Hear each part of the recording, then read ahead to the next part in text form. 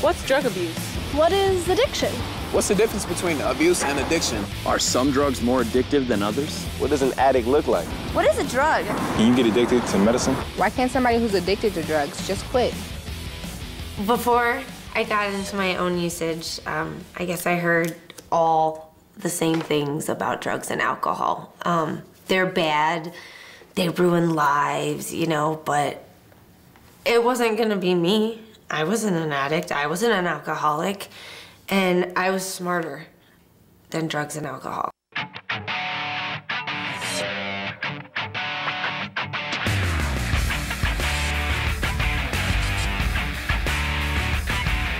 We know the scientific evidence is very clear.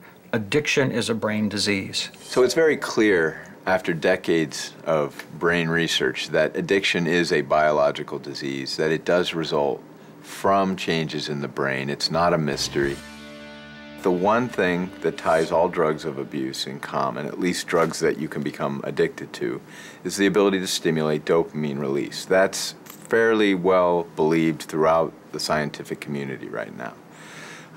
Whether it be nicotine, alcohol, marijuana, cocaine, amphetamine, heroin, all of these drugs stimulate dopamine release. And that is a major event, perhaps not the only event, but the major event in what makes them reinforcing, rewarding, and makes you want to do them again.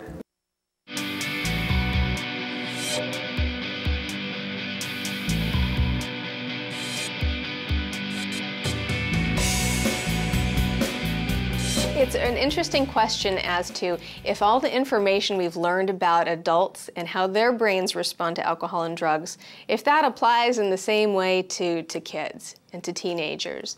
And there's increasing awareness that we probably cannot apply all that information to adolescents. And this is because the adolescent brain is still developing. It's not all done and fixed yet. It's kind of a moving target because there's a number of different processes that are still going on in the brain throughout the adolescent years, even into the 20s.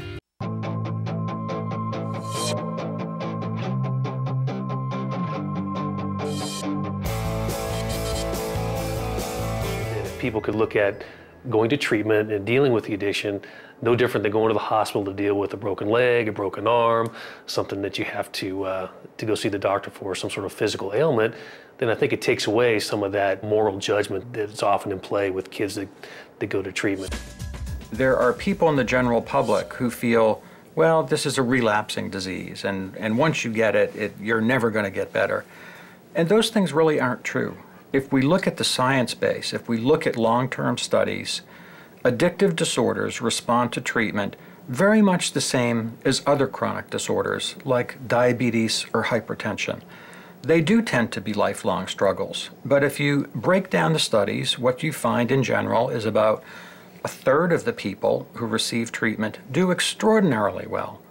About another third improve, but they don't achieve a complete cure. And then the last third of people seem to be somewhat resistant to treatment. And for those people, what we have to do is harm reduction. We have to find ways to try to mitigate the effects of the disorder that they have that doesn't respond to treatment.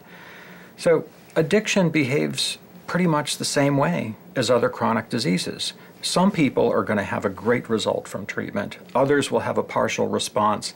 And then there's a group of resistant individuals that we have to find other approaches and supports to help them. It doesn't matter how smart you are or how pretty you are, or how cool you are, or what kind of family you come from, whether you come from a wealthy family or a poor family or a stable family or a broken family.